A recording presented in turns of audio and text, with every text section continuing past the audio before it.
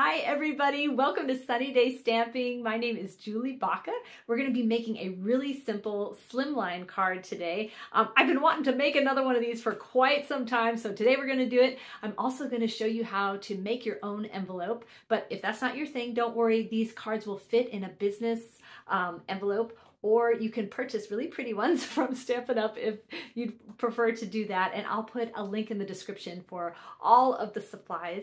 Now, every one of these tutorials I make on YouTube, I have a corresponding blog post, so you can see more pictures of the projects, you can get all the measurements, the list of supplies, and you can even purchase all of the supplies right through my website, sunnydaystamping.com. So in the description, you can find all the links for that. Now, before we get started, if you are watching and it is January or February 2022, celebration at Stampin' Up! Is going on right now, and it's just a really fun time to purchase supplies because with every $50 you get to pick a free item out of their celebration brochure, which has stamps and designer series paper like this. Because I spent $100 I got to get this pack of designer series paper, which there are 48 double-sided sheets in here and some great just checks and dots, and like this is going to go with so many things. And actually, one of the examples of the slimline card, I used that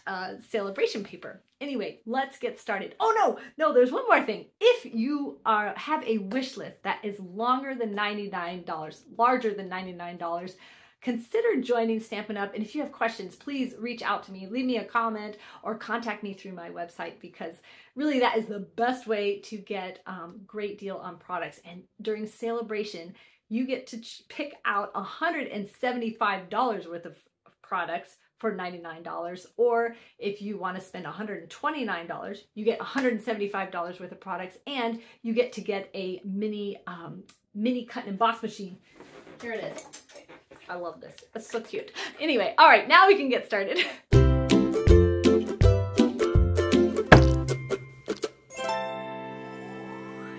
All right, I'm going to be using the Good Feeling stamp set just because they have these really large sentiments that are great for the front of a card. And then I'm going to be using the happy labels for the inside. And on some of my samples, I use these on the envelopes too.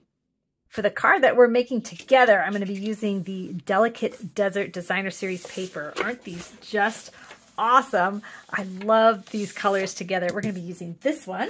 That pack of paper is out of the new mini catalog. So if you haven't looked at that, there are so many fun things in there. Okay, so we're just going to slice off 3 3/8 inch strip from this. And to get to 3/8, you go to 3 1/4 and then 2 tick marks to the left. You can save this for another project, but then this one, hold on, let me get the arm of my paper trimmer out. I love this paper trimmer that you can cut larger sheets of paper just with that, extending that arm. So then we're going to cut this at 8 3/8. And we're going to use this scrap in our card. You know I love to use scraps. Before you put your paper trimmer away, cut this. You can cut it in half. I did cut mine at 2 inches and then whatever is left over. And we're going to use this on the front of our card and this on the inside. So because we're going to be stamping our sentiment directly on this designer series paper, I'm going to use my Stamparatus so that I can re-stamp the image multiple times if needed to make sure it gets a nice black dark image. So what I'm going to do is I'm kind of lining up where am I going to have this designer series paper on my front and where do I want my image, and this will be different however you whatever sentiment you use and where you want yours lined up. Okay, so I think that's where I want. I'm going to move the magnet over my paper to hold that down and then press. So this is the best way to line it up. And then a little tip for you. I'm going to, goodness, I keep losing my stuff. To take a stamp pad, whichever one you're going to use, and just put it on the underside of your Stamparatus there. So when you are applying the ink, it's not going to bounce up and down on you. It gives you a nice, strong surface there. I'm going to press that down, and you can see it didn't quite stamp there or there.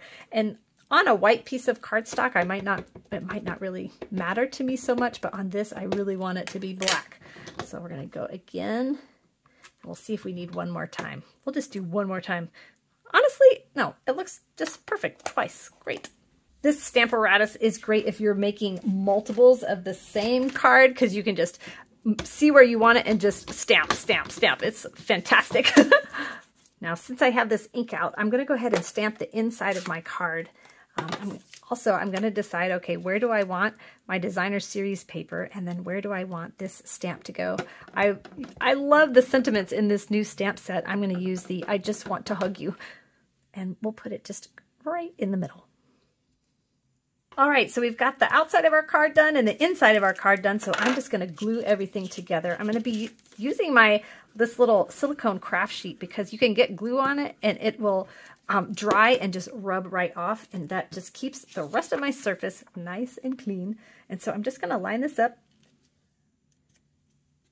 And so if any of this glue squooshes out, it's going to go right on that craft sheet and not all over my work surface.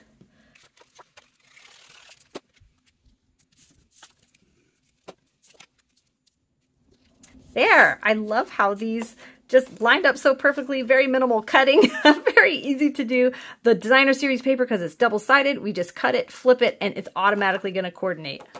So this is a guy's card, so I wouldn't normally add ribbon to it, but I think it just needs a little extra something. This is the Baker's Twine pack, and just get like, I don't know, 2 feet, 30 inches of ribbon, and just wrap it around here. And we won't tie a bow. That'll make it not for a girl. Okay, here we go. We'll just tie it in a manly knot like that. And then kind of spread these out a little bit. Ooh, I like the geometric. It kind of matches the inside there. Ooh, and what we'll do is pull the threads on this so it gets kind of frayed.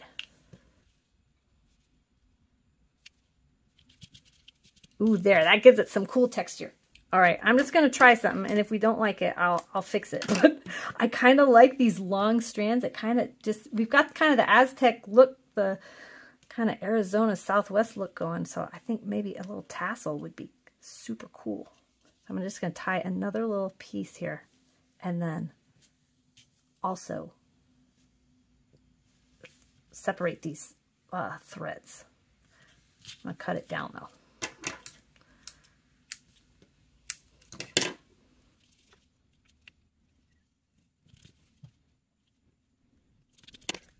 All right, I like it. I may not like it tomorrow, but I like it right now.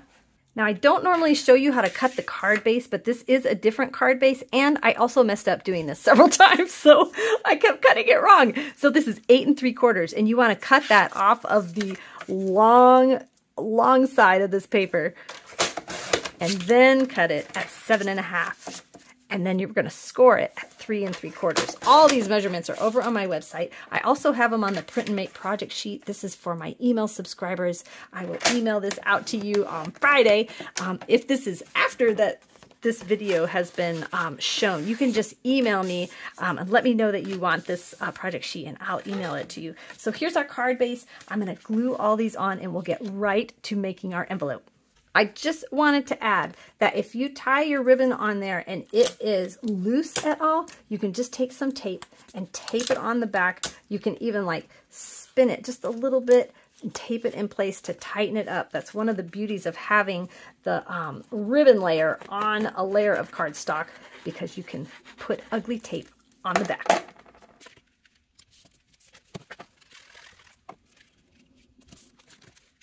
There's that cool thing. Okay, I'm going to show you how to make an envelope.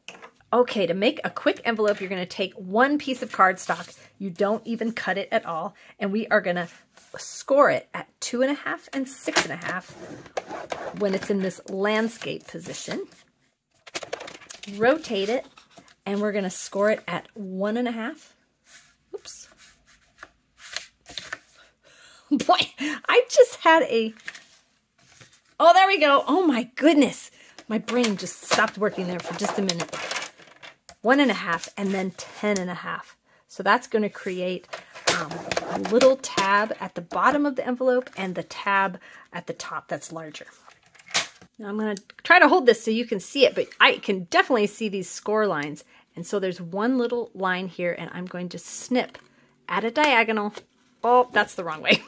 I'm going to snip at a diagonal here and here, creating a little mitered corner for the bottom flap. And we're going to do the same on this side. There are 2 score lines coming down here, and my flap is going to be here in the middle. I'm going to just snip up to that diagonal on that side and the same on this side. Now, whoa, there goes my earbud. Now, if you don't like it not all measured out, you can measure in like a 1/2 inch and draw yourself a line to that score line. But this was just the easiest way for me.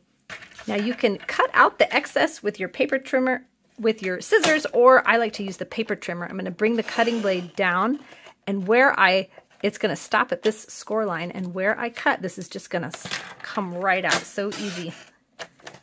Like that, flip it around.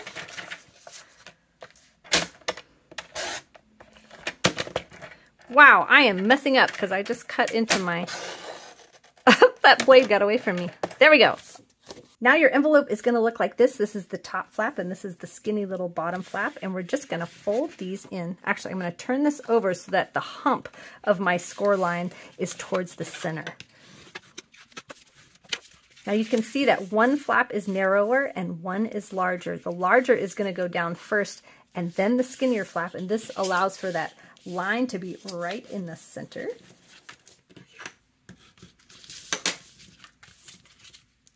Then I just put a glue here. You can use other adhesive too, but I just tend to have the, the liquid glue all the time.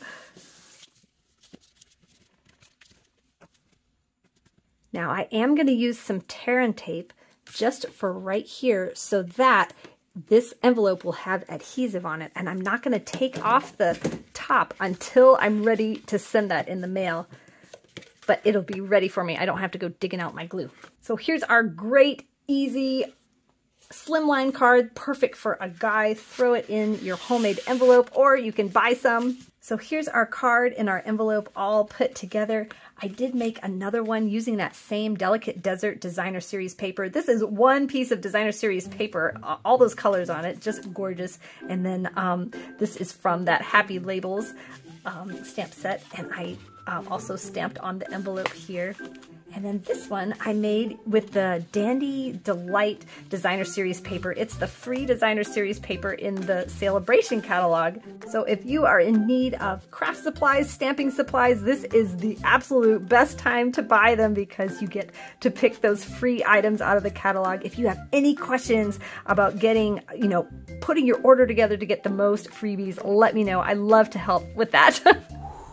Before you go, if you like this video, give me a thumbs up. If you're new to my channel, you can hit that subscribe button so that you don't miss any of my videos that come out. I post one a week, and I'm also starting to do YouTube shorts, so those are fun. Anyway, I hope you have a great and sunny day. Thank you so much for watching.